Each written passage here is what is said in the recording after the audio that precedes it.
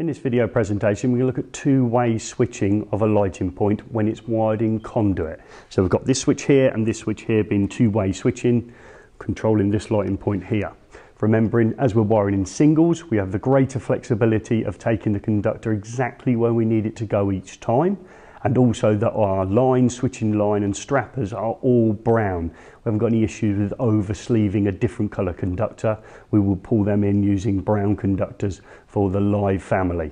We've got blue for neutral and green and yellow for CPC. And in this presentation, I'll look at how we've wired up, connected our conductors in order to achieve two-way switching in a conduit system. So start off with the neutral then. The blue neutral is connected within the neutral termination within the consumer's unit in this case. So we come out from the consumer's unit, we know exactly where it's got to go from the previous presentation. It's going to go directly to the bayonet cap lamp holder, and as always, as it is a bayonet cap lamp holder, it doesn't matter if it goes on the left or the right hand side, but we've connected our neutral into the lamp holder itself. So straight from the consumer unit, the neutral goes straight to the lamp holder itself. The route of the CPC again starts in the consumer's unit in the earth terminal, and we tried to limit the number of CPCs in the actual straight skirted batten lamp holder. So our CPC in this case went from our consumer's unit down to the first switch where we've connected it in a maintenance free connector.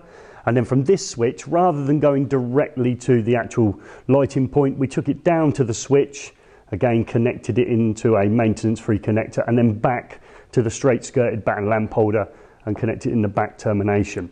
The reason we did that, we were trying to reduce the number of conductors actually at the lamp holders to make it easier to terminate. So our line conductor starts at the top of the 6 amp circuit breaker.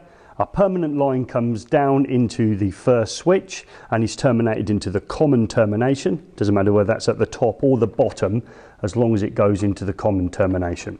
We then have two brown strappers coming out of L1 and L2 round to the other switch, where they're equally connected into L1 and L2, but it won't matter if they're the opposite way round. So if it was L2 here and L1 this end, it doesn't matter as long as they go in L1 and L2.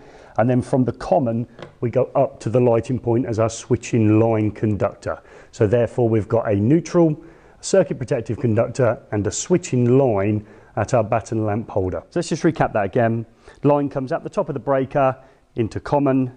Two strappers come across from L1 and L2 to the other switch where they're connected in L1 and L2, and from common we go up to the lighting point putting a switching line on it. So there we have it. That is our two-way switching method employed when wiring in conduit for a lighting circuit. Hope this video has been some help.